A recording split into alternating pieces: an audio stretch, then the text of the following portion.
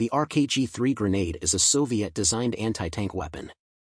Obviously it is designed to be thrown and has a lever that covers the base of the handle and runs up each side of it. When the pin is pulled, the lever falls away, and when the grenade is thrown a spring deploys a 4-paneled drogue parachute.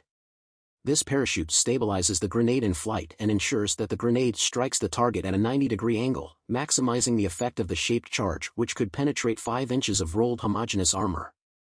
This is rather old tech and so not a real threat to a modern tank, however the Iraqi insurgency used them extensively against soft-skinned American vehicles. They have gotten a new lease on life in Ukraine where they have been adapted to be dropped by drones. The drogue chute has been removed and replaced with a 3D printed tail fin to stabilize the descent. The designation of these grenades has now changed to the RKG 1600. There are lots of these bad boys available to the Ukrainian army, so no doubt we will continue to see them flying through the air on the way to their targets.